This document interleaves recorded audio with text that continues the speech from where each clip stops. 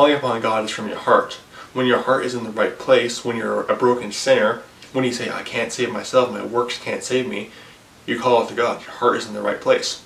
You say to God, I can't save myself, my works can't save me, my self-righteousness can't save me.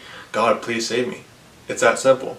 I was an atheist before I got saved, before God saved me. I was an atheist. Then I was a professing Christian. I was a false convert. And the night I got saved, I came to God and said, I'm just a dirty, rotten piece of filth. Please save me. It's that simple. When your heart is in the right place, when your heart has contrition, you have godly sorrow for your sins. 2 Corinthians 7:8-10. You just come. It's a natural reaction. God, please save me. I can't save myself. I'm just a dirty, rotten sinner. That is, just please save me, God. It's that simple. Matthew chapter 12, verse 34. O generation of vipers, how can ye, being evil, speak good things? For out of the abundance of the heart the mouth speaketh. Okay. Again, when your heart is in the right place, you'll call it to God. Luke chapter 18, verses 9-14. Good parable right here about calling upon God to save you, because you can't save yourself. So you have to call upon God to save you. It's like, I'll give an example here. I know Brian gave this example, but you break your leg and you say, I need help, call the ambulance. Oh no, just believe the ambulance. No, you call the ambulance to come help you. Okay? When you're a broken sinner, because Jesus Christ came to call sinners to repentance, he came not to call the righteous, but sinners to repentance, Mark 2:17. You call upon God. You believe, obviously you believe the gospel, the death, burial, and resurrection, 1 Corinthians 15:1-4, and then you call upon God. God, please save me. Okay? It's like with the paramedics. You believe they can save you, so you call upon them. It's that simple. You don't just believe in, I believe they're going to get here soon, I'm not going to call. Ridiculous. Luke chapter 18, verses 9-14.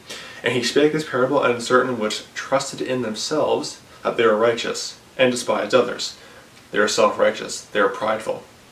Two men went up to pray, or went up into the temple to pray, the one a Pharisee, the other a publican. The Pharisee stood and prayed thus with himself, God, I thank thee, that I am not as other men are, extortioners, unjust, adulterers, or even as this publican here. Filled with self-righteousness. He was filled with pride. That's what Pharisees are, they're filled with pride. I fast twice in the week, I give tithes of all that I possess. And the publican standing afar off would not lift up his voice so much, would not lift up so much his eyes unto heaven, but smote upon his breast, saying, God, be merciful to me, a sinner. He humbled himself. He called upon God to be merciful to him, a sinner that can't save himself, a sinner saved by grace. I tell you that this man went down to his house justified rather than the other, for everyone that exalteth himself shall be abased, and he that humbleth himself shall be exalted. You see, when you humble yourself, when your heart is in the right place, again, out of the abundance of the heart the mouth speaketh, you'll come to God and say, God, be merciful to me, a sinner. It's not work salvation, it's biblical salvation.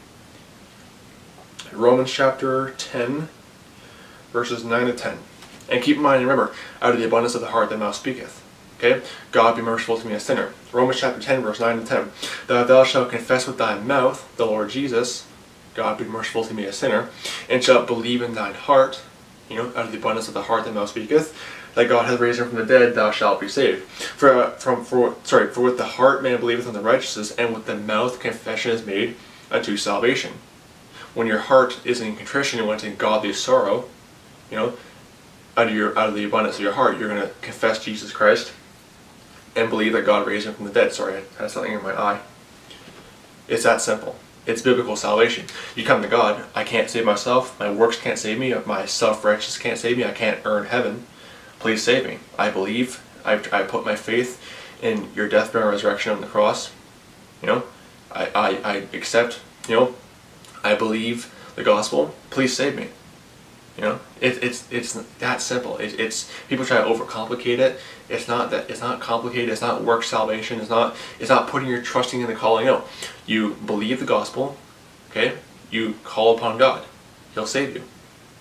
So, how to clear that thing up? Out of the abundance of the heart the mouth speaketh. God, be merciful to me, a sinner. With the heart.